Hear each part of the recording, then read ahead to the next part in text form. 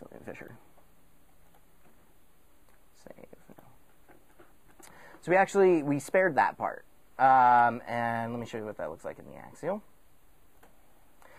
So just looking at it, like this looks like one big continuous black blob, right? You wouldn't necessarily know to spare that unless you're looking in the other views, and you're considering that. So our rule of thumb has been, if the lesion goes up to the sulcus, then save the sulcus. Don't draw in that black part. If the lesion extends across, so if this bit was damaged, there was something that like clearly cut in there, then we would extend it through the sulcus. Yes. Can you draw lesion while doing the side view? Yeah, sure. No problem.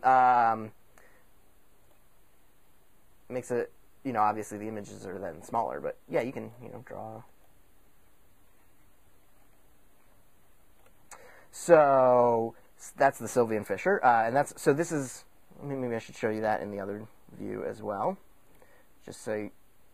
I guess I'm sort of dwelling on the Sylvian fissure because it's probably more important for our language research, but. Just to follow up, you don't find it helpful to draw in side view because of the switching? Well, all the images get smaller. So you'll see, so you see the pen tool is actually smaller. Like, it's harder to sort of distinguish one voxel from another. When you kind of just put it in axial, I mean, you can only draw on one of these three at a time anyway. Yeah. I mean, you're only drawing on one. Like, it would be kind of crazy to do something like, you can't even do across panels, right? So. You really need to create the volume in one dimension, whatever dimension, in order for it to show up on the right. So, anyway, I was just going to show you the Sylvian fissure. Yeah. Oh, sorry. So it doesn't simultaneously update the other view? Yeah, it does. It does, but you can only draw in one at a time. Right. Oh, okay. So. Okay, great.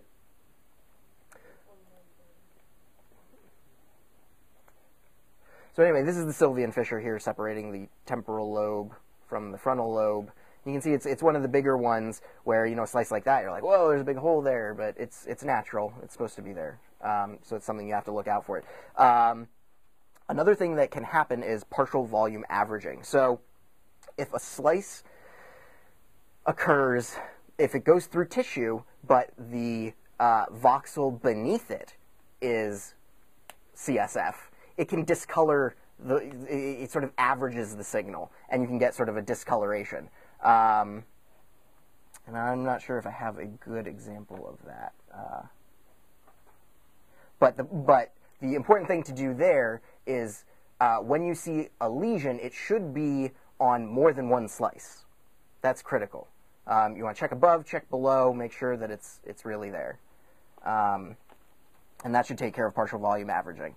Okay, so enlarged ventricles. You remember our friend, the French civil servant. These are what normal ventricles look like. These little holes here. When you have a stroke, you have less tissue there to contain these, and they just sort of balloon into the newly opened space. Not only that, but Colin was a lot younger than our stroke. That's yeah, right. So this is a natural process that happens. Let's see if I'll open. Ventricles. All right, so you can see that this one on the side here is much bigger than this one on, and that's just because this tissue's gone and it sort of balloons into that. So one person might say, well, look, this tissue that was on this side is now not on this side, so let's draw the ventricle, since there should be tissue here, you might extend like that. And some people do that. That's a thing that people do. We don't. We just go straight up to the ventricle. Like this. And that's handled through the warp. Yeah. Ultimately, the lesions that you're facing are going to get transferred to a basic template. Right. So the basic template then doesn't accommodate the changed ventricle size. It does. It does. So the and we'll hear more about the warp, and that's actually that's one of the reasons why we go up to it. So what the warp does, it, as I understand it, my sort of naive view, it takes sort of landmarks that it can recognize, right? So like you're like, oh, this is a healthy ventricle, and it can say, oh, this should be a ventricle, but it's not matching, right? And so it'll take this and it smushes it to make it fit the column brain, right? So then once you get the amount of squishing needed to make this ventricle match the normal ventricle, you then apply that to the lesion mask, and it stretches it the same amount, so that when you then put it on, it should also extend right up to the ventricle on the but it'll, of course, extend further. It stretches it. And this is I think one of the real benefits of the warp is that let's say that there was this little bit of cortex here. Let me see. Okay, yeah. So here, if you want to spare this bit that doesn't quite go up to the ventricle, you can just draw it like that, and the computer will tell you exactly how far that should be. When you're doing it without the warp, just transferring it, you eyeball it. You kind of estimate, well, there's this much stuff left, so I'll try to leave that much stuff. It's a difficult process. Grant, you talked a little bit about sort of the comparing, the damaged hemisphere to the intact hemisphere, but a tricky thing is that this is not necessarily sort of the scan is not sort of parallel. Right. Can you talk a little bit about sure how you try to do so you can so you can see that a little bit with this guy. One of the real easy ways to tell that is by looking at the eyeballs. Do the eyeballs come into view as you scroll through? Are the eyeballs level? If they're not, then they're tilted one way or the other. And this guy or girl is actually pretty well lined up, actually. But yeah, it is possible. I think I have an example of that later, where it makes it more difficult then to look, because you're looking at different landmarks on one side or the other. Just how The orientation, right? During the scan, so there's nothing really you can do about this, Right. Right. You have to sort of adjust you kind of have to go up and down to figure out if on one side it's comparable to the other. Really bad. You could rotate it. Although I have to say the rotation tools still are not in MRIcron. But they are MRIcron. You can't rotate MRIcron? I don't, as far as I know, there is. He has not included the picture. Yeah, I don't think so. So so that is definitely one of the pitfalls of the method of compare, left to right, which is I think why it's so important to sort of get a handle on the neuroanatomy and be able to kind of tell where you are, that you're not, one side is perhaps not identical to the other. So, but in any case, so this is something to look out for. Enlarged ventricles, you can see this ventricle wall here, and you just draw right up to it. I mean, you want to include that wall because that is neural tissue. Next thing, atrophy of cortex and peduncles.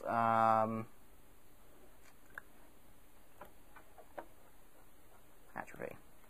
Okay.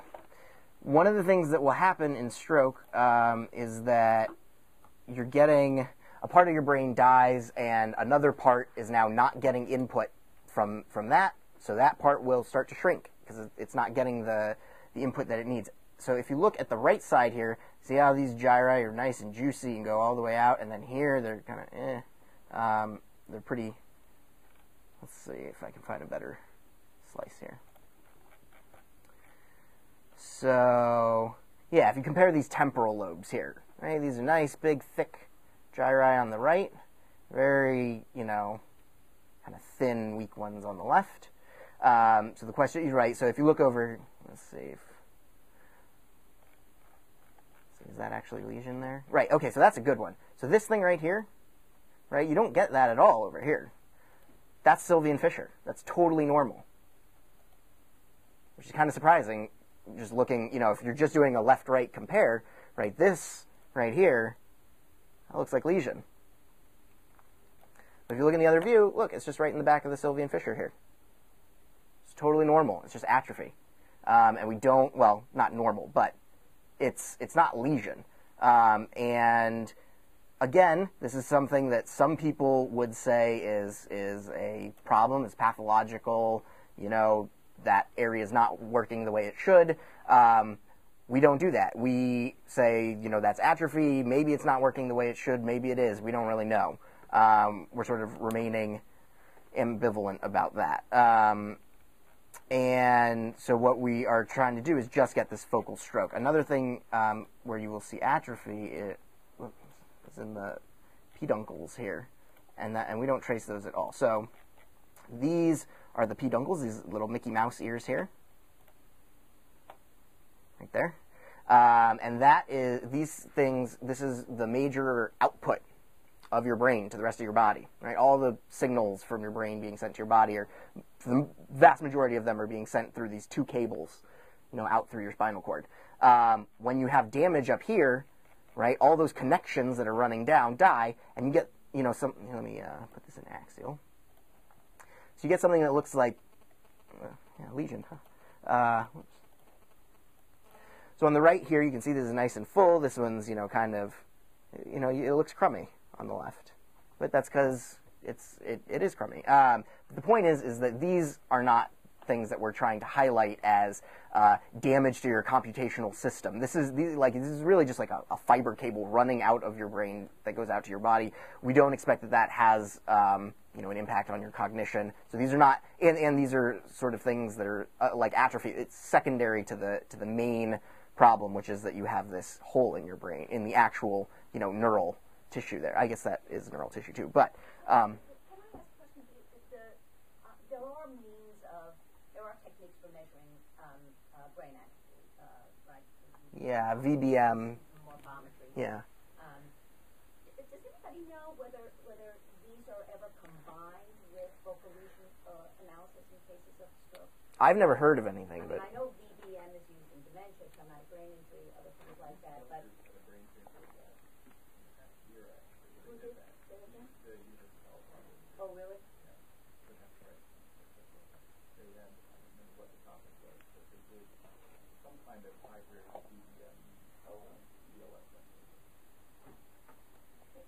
Yeah. Okay, so that takes care of atrophy. Just got 3 more here. Okay, periventricular white matter disease. This is a weird one, I think, because it's not entirely clear what the impact of this is. It's still sort of debated at conferences and in the literature what this stuff actually is. It's here it is. So what happens is normally have white matter and it looks white under most conditions in these scans, but not always. So see this darkening over here? It looks a lot like over here. It looks like stroke or something. And it turns out that this is very common. It happens usually around the ventricles, hence periventricular. And it's very common in older people. And, you may have this and never have any symptoms, may never bother you. There are some studies that show that it does have impact on cognitive abilities, but it's not really clear exactly what that impact is. So we ignore it for the most part. The trick, though, is that this is obviously going to have to be taken into account when you're comparing the left side to the right side. And in this case, what we don't want to call periventricular capping, rather, we don't want to call periventricular white matter disease lesion because it's over here. So